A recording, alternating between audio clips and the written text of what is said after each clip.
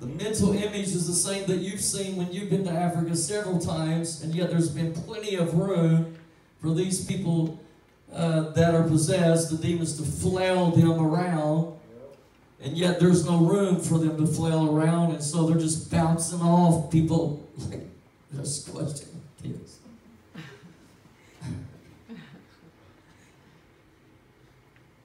And so people are being healed. People that are possessed are being set free. Some 100 people testified of being healed that night on that stage. So I say it was 100 plus, because approximately 100 people testified of being healed. Because the first thing I did when I got the mic, I went to start praying for people, but I felt it one of those moments that we should, have them put their hand on themselves and pray. We did that, and it's a low estimate of approximately 100 people that raised their hands saying they were healed. And so then I turned to our pastor, because I know she has been working in this area, and I said, I'm willing to do whatever. We see what God has already done, so do we go ahead and just lay hands on them, or are we good? And tomorrow night we come back? She says, oh no, we need to lay hands on them. If we don't lay hands on them, they won't come back tomorrow night. So that's why they're here up on this stage. And the whole point is they were desperate. Amen. So we're on a stage, tin roof, that I found out leaked pretty quickly. And I can't hardly hear anything. And yet they're not leaving. And in fact, I would watch to the side, literally my right side, because that was more to where the town was. I watched others come up and somehow squish in and add to what was already on the stage.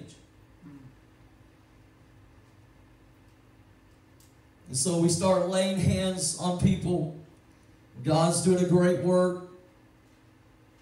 As I told you, some are being freed from demons, some are being touched and set free from other things. And so, I don't know how long we had been praying, but I looked down and I knew the tin roof was leaking a little bit, because I had gotten hit by a few drops.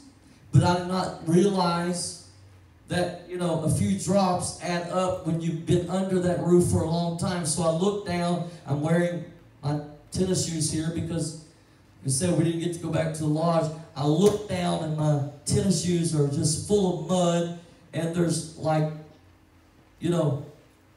water about this high on the stage now.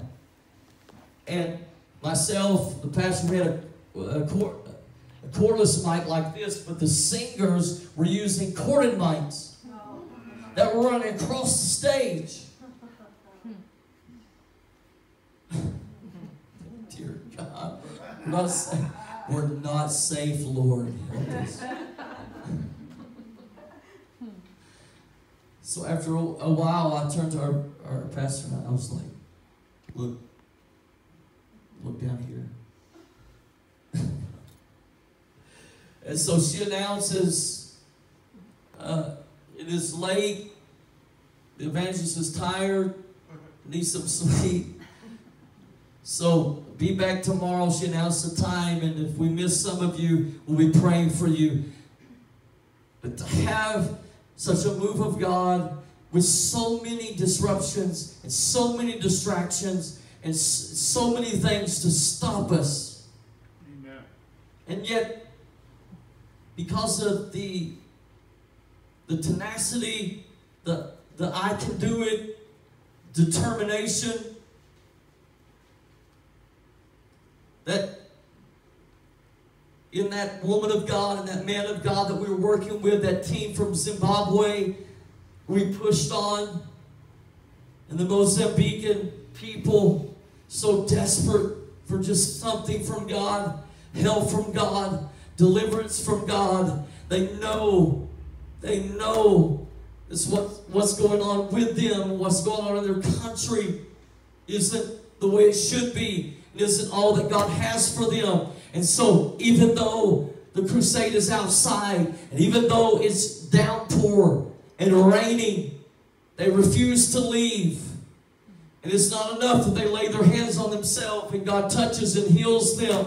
They want hands laid on them. They so desperately want God to move on their life.